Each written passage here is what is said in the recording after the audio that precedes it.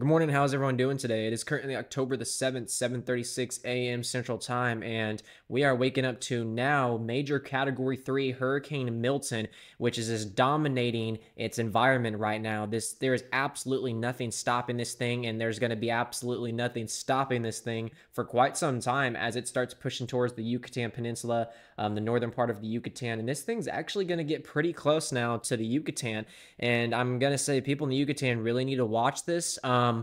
Some models trends are now taking the eye, scraping the side of the northern Yucatan, which, regardless, even if the eye barely comes over y'all are definitely going to see impacts of this storm.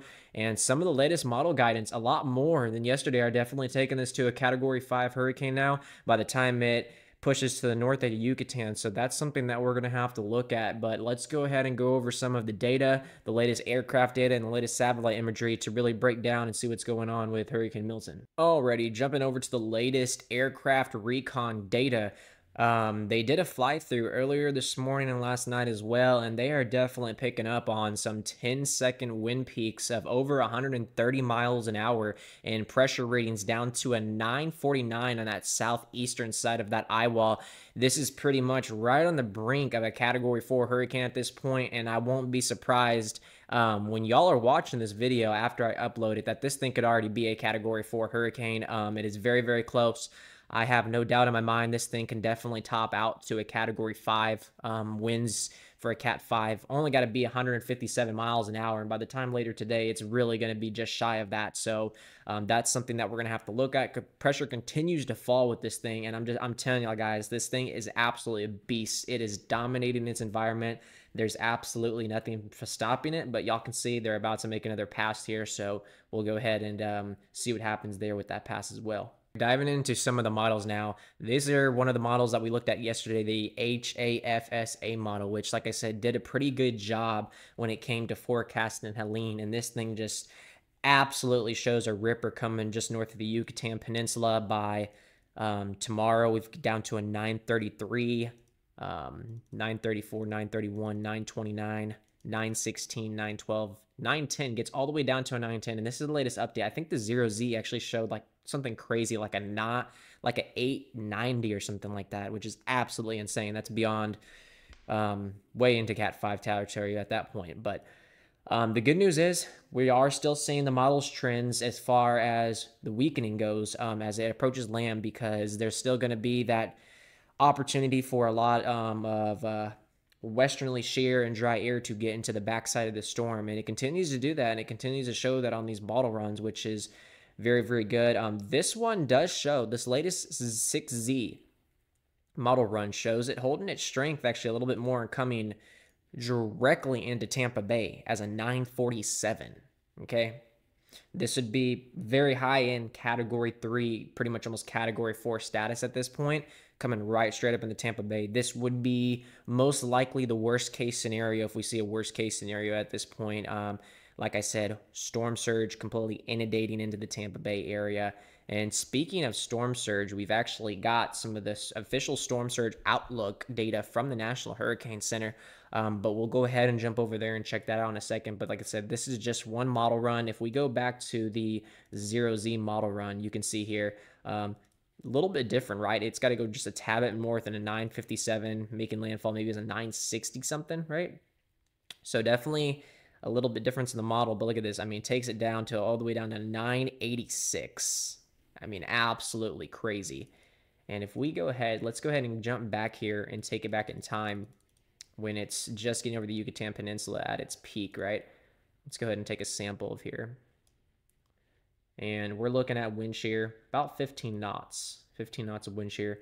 Let's go ahead and throw this into motion back towards landfall here, right? Down to a 933. Let's go ahead and take another sample here. Right, wind shear is up to 42 knots. So that wind shear is still showing it's definitely increasing.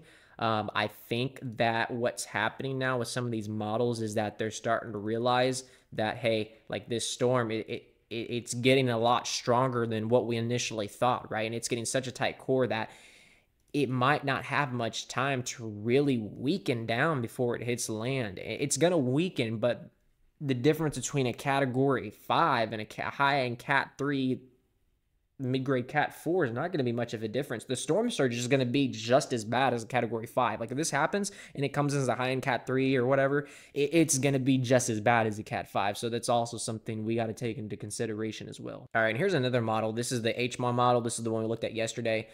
This has it going. The HMON model has actually always had this trending a little bit further north, which is interesting because I'll show you the official track update from the National Hurricane Center as of 7 a.m. this morning. But this one's always been a little bit more north track related, and I think this might be a little bit of an outlier, but it gets all the way down to a 921, and then it starts weakening, comes in north of Tampa, almost in the Big Bend area as a 960, 955, right? Still catastrophic, still going to be plenty of storm surge coming into Tampa Bay. So we'll definitely have to see how these two models continue to handle the storm. But I think the HAFS model definitely has a better handle on this as far as the trajectory goes. Alrighty, now let's go ahead and jump over to the official National Hurricane Center forecast cone. As y'all can see here, the Yucatan Peninsula, the northern part, has been issued under a hurricane warning now and tropical storm warnings on the outer side as the cone of trajectory has trended a little bit further south. So like I said, a potential scrape of the inner eye wall is possible. So we're definitely going to have to continue to monitor that, especially for the people in the Yucatan, because this would be significant. By the time it's sitting here, you're on, I mean, we're looking at max sustained winds of over 155 miles an hour, most likely gusting up to 160 to 170 by the time we get to 1 p.m. Tuesday. So this thing is going to be absolutely ripping. We finally have hurricane watches out for pretty much the whole entire western part of Gulf of Florida, all the way down from almost Perry, all the way down to Fort Myers, Cape Coral, and then tropical storm warnings all the way from the Florida Keys to pretty much Tallahassee. So that's kind of look at the cone. It's going to continue to change. It's going to continue to move up and down, but unfortunately, this is not looking good, guys. This is looking worst case scenario as far as the trajectory of it. We don't want to see this thing come into Tampa Bay whatsoever. We don't want to see this thing come really anywhere in Florida. But worst case scenario would be if this thing comes right up through the Tampa Bay. I mean, the surge is going to be absolutely devastating. And speaking of surge, we do have peak storm surge forecasts. These are going to change. These numbers are going to change. They're going to be tweaked a little bit, but y'all can see pretty much the whole Big Bend to Florida about 1 to 3 feet, come a little bit further down, 3 to 5 feet, and then pretty much all the way from the bottom of the Big Bend down to Charlotte Harbor, looking at 5 to 10 feet. Inglewood, 5 to 10 feet, 8 to 12 feet for the Tampa Bay area. Okay, these numbers are just based on the track as of right now and the strength of right now, but I think these will definitely rise as we get a better handle on the storm system as well. All right, and here's a look at the relative humidity. I cannot speak this morning of the latest GFS 6Z model, and y'all can kind of see right there. Here's our storm down here. We're down to a 957, 959, 953, 952. And watch down here. All this brown is dry air. Hurricanes don't do good with dry air.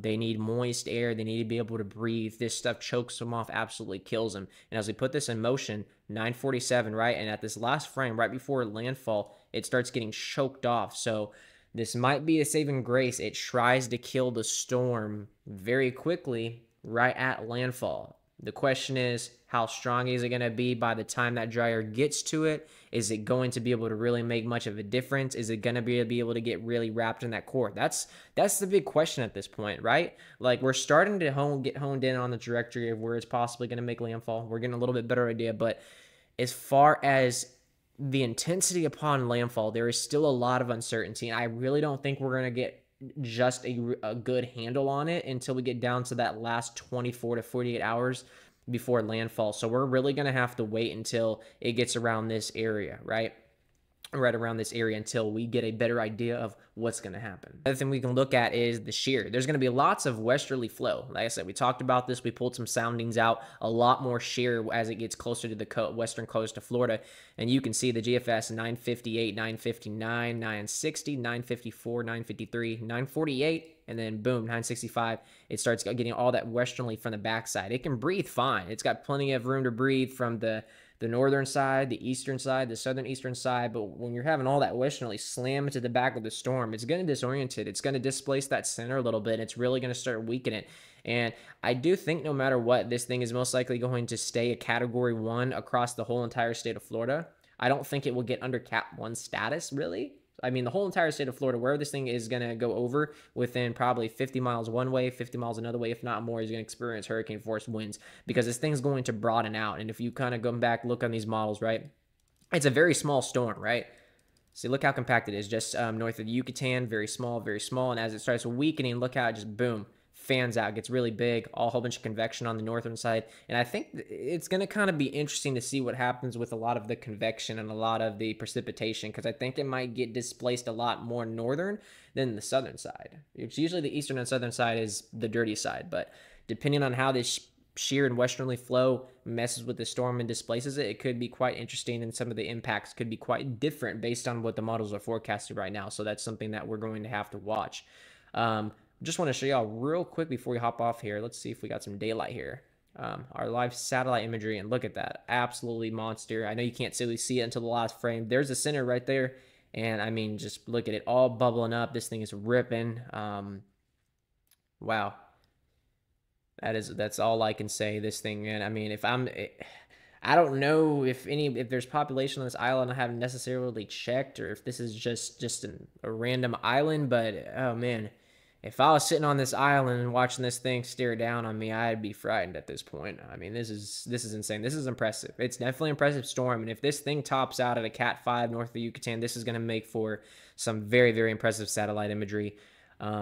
But we'll just have to wait and see. So that is going to conclude it for today's video, guys. I appreciate y'all watching. I'll continue to put more updates. Probably won't be able to put another update out until tomorrow morning around this time.